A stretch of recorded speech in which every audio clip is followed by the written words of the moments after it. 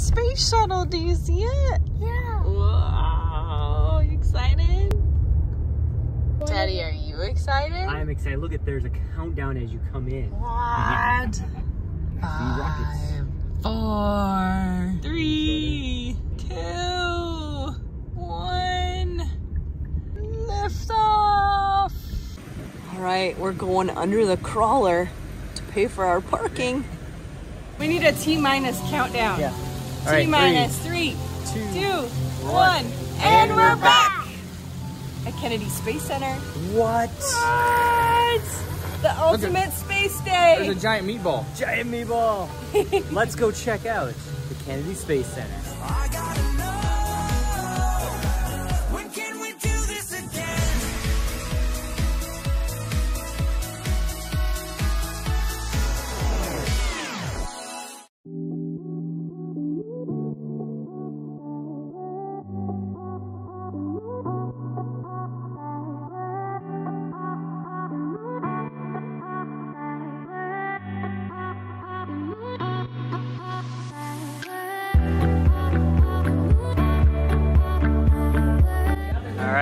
So this one is only one that is not a real rocket. It's a model. The rest are real.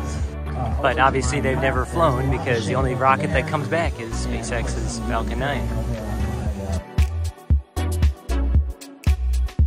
And in January 1958, we launched our first American satellite in orbit. That satellite was called Explorer 1. It launched on a rocket just like the one you see back here, the rocket with the letters UE on it. That is the Juno 1 rocket. And if you look way at the top, the thing that looks like a big white crayon, that's where the satellite is located.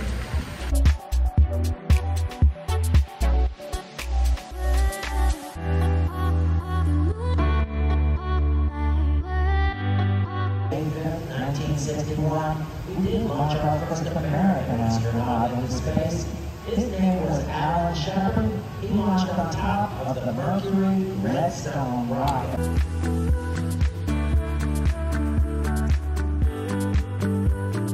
Atlas was originally built as our first intercontinental ballistic missile, or ICBM. So again, we converted it for use in the space program. And in February 1962, John Glenn became the most famous man in the Western world when he became the first American to orbit the Earth. NASA launched Apollo 7 on a Saturn 1B rocket just like the one you see here. It's kind of tiny in there, buddy. Ready to go to space? All right, well, I think our first step is to go on the KSC bus tour.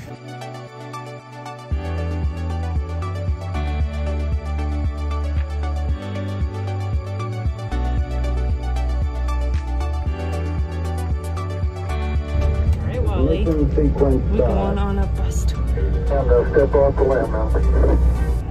That's one small step for man, one giant leap for mankind.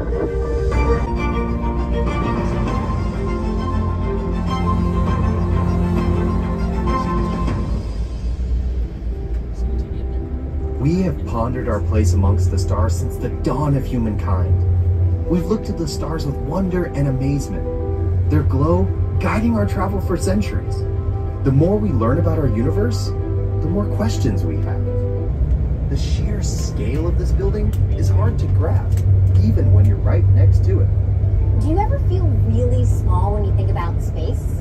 What about when you're standing next to a skyscraper or a really big bridge? Well, I feel about as small as an ant right now. I'm standing inside the vehicle assembly building trying to grasp how large it really is in here. It has 4 bays. Each bay has 2 large horizontal doors below it and 7 smaller vertically opening doors above it, tall enough to fit the world's largest rocket through. In fact, these are the largest doors in the world. The entire VAB? It's so huge that the Roman Colosseum would fit on the roof with room to spare for a parking lot. By volume, the VAB can fit 3.5 Empire State Buildings, and it would take 250 billion pong balls to fill it. Alright, so here is the vehicle assembly building with the world's tallest doors. They are 456 feet tall and they take 45 minutes to open.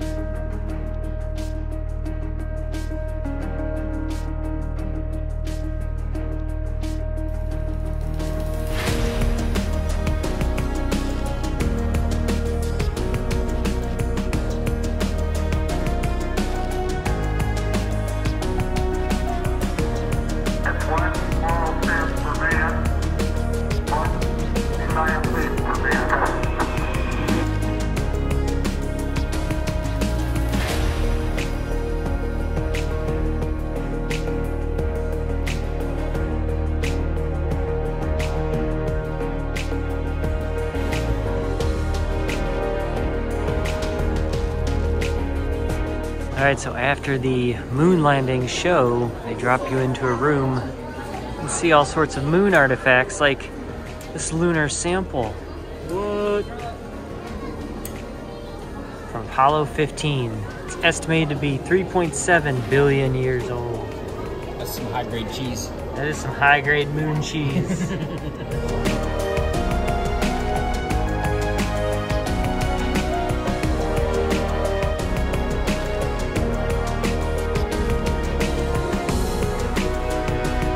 Wow, buddy. That's what they landed on the moon with. Can you believe driving that thing down to the moon? I would be a bad I would go flying button. Whoa. I would get folded on that button. What do those red buttons do? They blow up. Attitude controller. Ooh, you need one of those.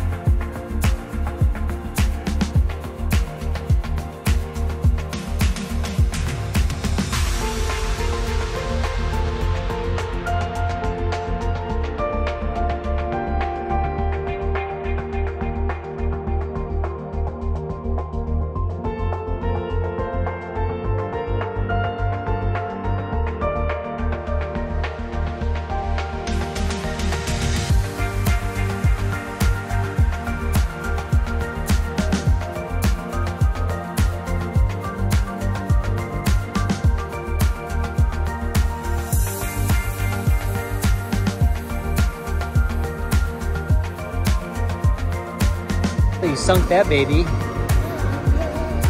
These guys are creating quite a mess here on the moon. All right, well here's the Moon Rock Cafe out here at the Saturn V Center. They actually have a fairly decent option availability for gluten-free. Obviously, salads, those always work for you. And they have gluten-free buns for their burgers, and they have a plant-based Beyond Burger. So you can get all that done. Now, the plant-based Beyond Burger has to be grilled to cook if you want a gluten-free bun, because they do pre-make them earlier in the day, and they're sitting there in the warming container. You can get chicken tenders, hot dogs, the kids' PB&J, cheese pizza, and a pepperoni pizza. Ooh. And Wally found some neat ice cream. Little mini Dippin' Dots. He got the banana split to see what that looks like. All right, well, it is time for lunch. We grabbed some food from Moon Rock Cafe, came outside. Wally is trying to eat his dessert first, but he did find the little space ice cream Dippin' Dots. And you got cheeky tenders. They had a nice kids meal. Mark and I have fries so far, but yes, and you got an icy with blue and red. Lots of sugar. We're all tired. But Mark is getting, we got gluten-free. They actually have gluten-free buns. So I'm getting a Beyond Burger. Mark's getting a burger. And then they also had, the lady said these are really good, David's gluten nut and dairy-free chocolate chip brownie. So that's kind of nice. Ooh, and Russ got the pizza. He wanted to get the Cubano, but I don't know. I didn't want to wait for it. Yeah. So he said it's pretty good. Yeah, that's right. Comparable to Disney fast pizza. Okay, well, here it is. A fresh, gluten-free bun hamburger. And Irene got the Beyond Veggie Burger. Ooh. Have you dug into those yet? Mm-hmm. Yeah, I'm sure you have. Yeah, he's already eaten it all. So they wouldn't melt, right, buddy? That was a good idea. We're outside now on the surface of the sun simulator. You bet you didn't know they installed this here at NASA, but that's what this is. Isn't that the whole state of Florida? Pretty much. Pretty much.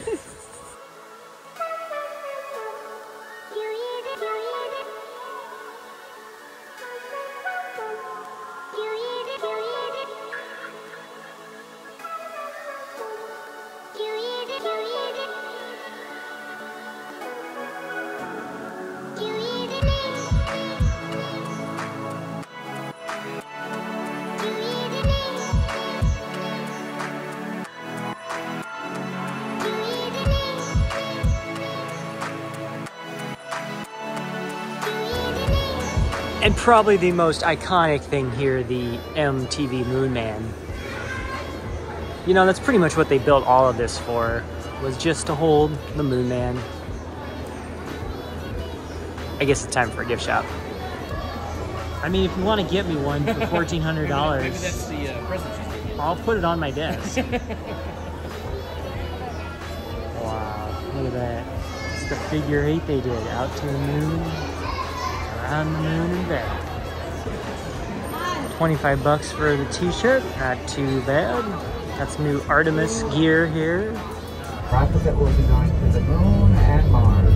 It was out here for a couple of weeks for a wet dress rehearsal, which was successful. Now they plan on having a launch in August. Uncrewed, of course. Pretty exciting.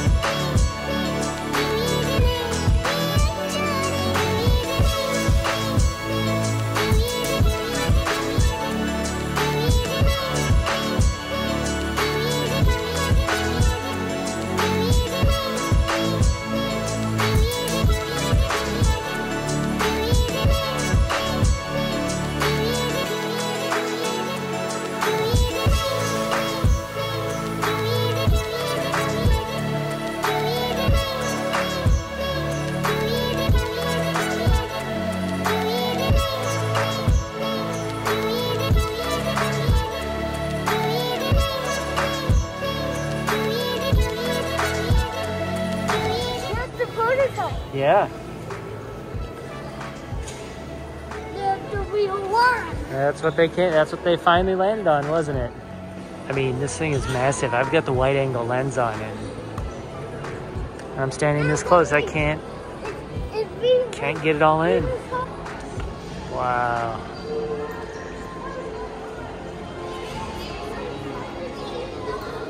Well, this is cool. A little interactive area.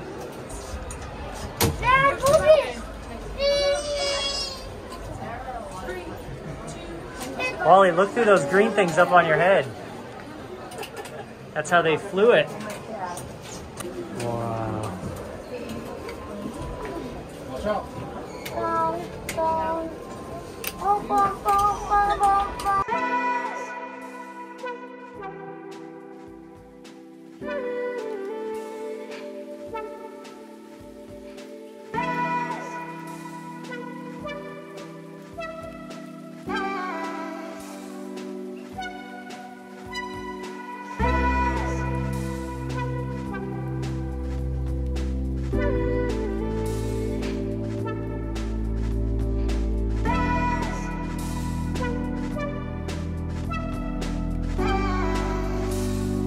Official touchdown time at 5 days, 0 hours, 23 minutes, 42 seconds.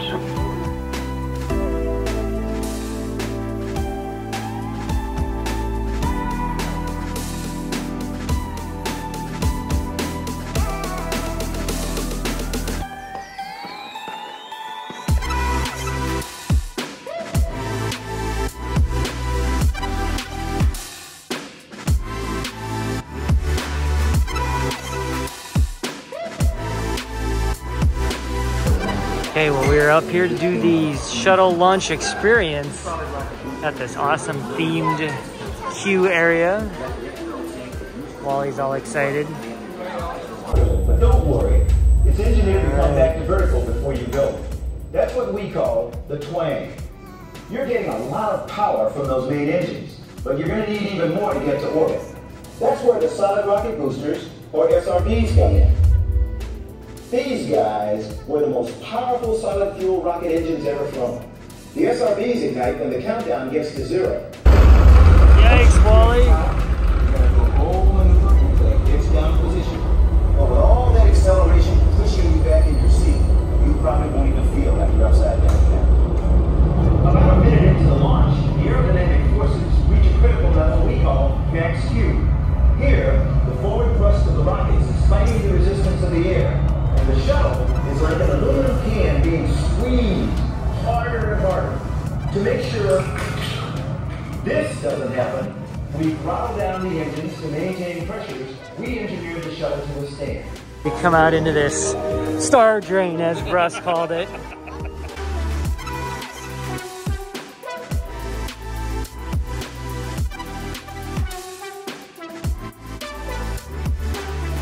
All right, so that was the space shuttle experience. It was very interesting. I skipped. Yeah, you skipped. I didn't like it. Wally didn't like it. They do a sufficient job of freaking you out, but you can always judge an experience by its harness system, and it was just a seatbelt. So my summary of it is they put you in a thing much like the Star Tours simulator. They tip you on your back and shake you. And shake you. And it actually is a pretty violent shaking. I was going, but that's it. So if you can handle being put on your back and being shaken a little bit, you can do that. Astronauts Memorial Foundation operates the Center for Space Education and offers educational technology programs and a living memorial to the astronauts who made the ultimate sacrifice to the space program.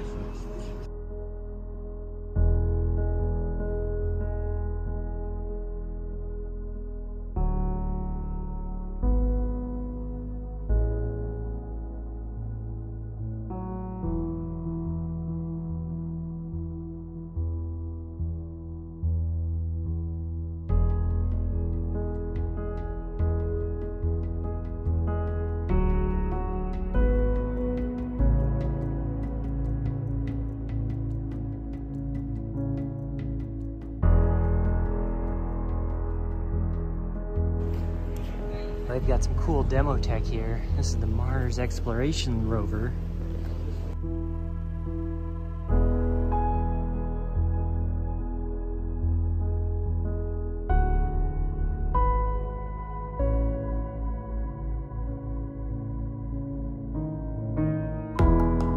I'm not on the moon. You'd think I was though. Wow. Now to check out the newest addition here at the Kennedy Space Center, the Gateway. Whoa, is this Cosmic Rewind?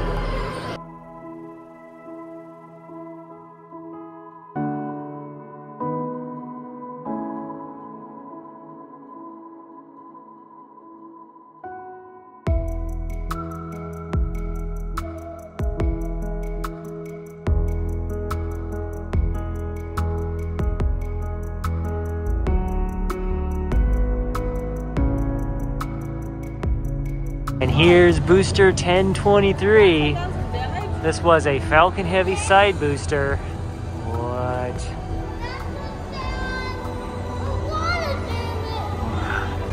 And there's the business end of a Falcon 9 rocket. There's 9 Merlin 1D engines. Full thrust on this model. Yikes. Those things have been to space and back.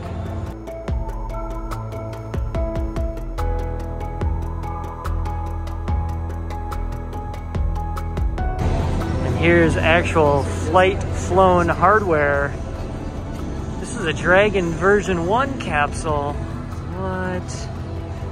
That thing's surely a little bit roasty. Wow. Absolutely amazing.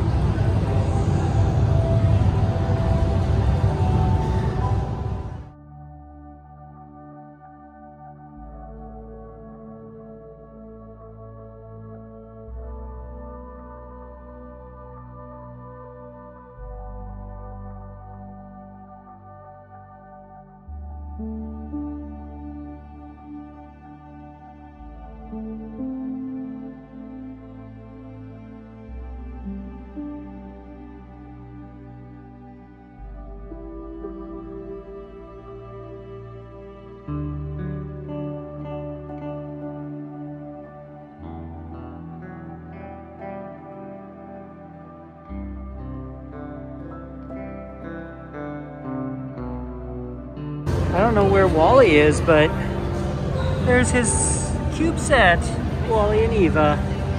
Those things are tiny. All right, here's the new RL-10 engine. Whoa. Looks like ULA gave them some models. We've got an Atlas V here. There's a Delta IV Heavy. Ooh, this one they're showcasing their Parker Solar Probe. Here is ULA's new Vulcan rocket. Whoa. This one hasn't even launched yet. And they have this full-size model of the new Orion crew capsule. Ooh, they've got a demo Mars rover in here.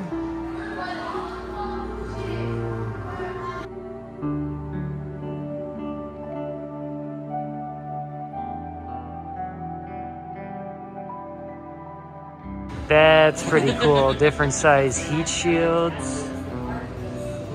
And this is what they're thinking they're gonna have, the new exploration vehicle. I thought that's what that one out front was. This is probably more real. And here's Perseverance, old Percy. And Curiosity. Wow. Oh, look at, they have a model of the Ingenuity helicopter. That is cool. That is super cool.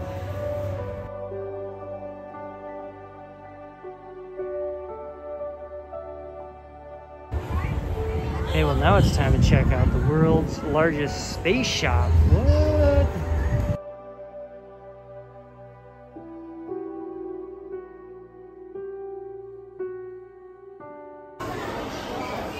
And there's even information in here. You know me, guys, I'm a worm logo fan.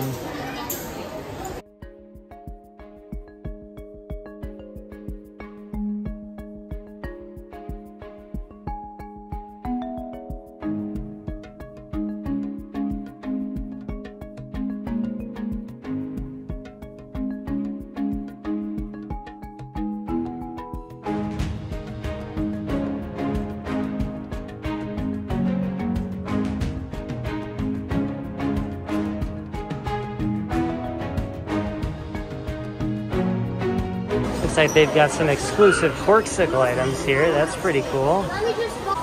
And some awesome mugs. If they had a travel one that said this, I might consider it. Okay, these are really cool. You guys know I like Silly Pints. They've got the meatball logo and they've got the worm logo all on a variety of glassware. What? These are all silicone, so you can take them outside. I don't know. Should I get the shot glass or the wine glass? Okay, that's really cool. Super cool.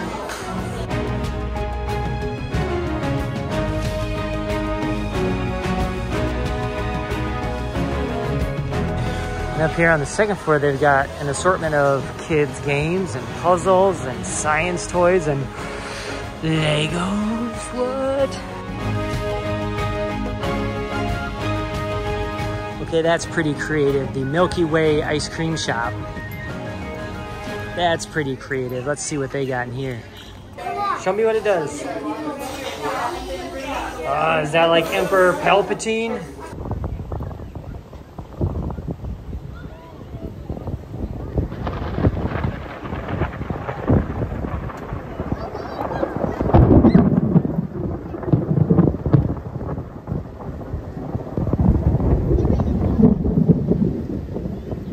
All right, well, is the story a lot of times in Florida? We need to get out of here before it starts raining. Nah, it's just a little thunderstorm. We had a great day. Wally's ending with another round of Dippin' Dots because when in space, you gotta get space ice cream. Yeah. All right, well, we had an awesome day at Kennedy Space Center.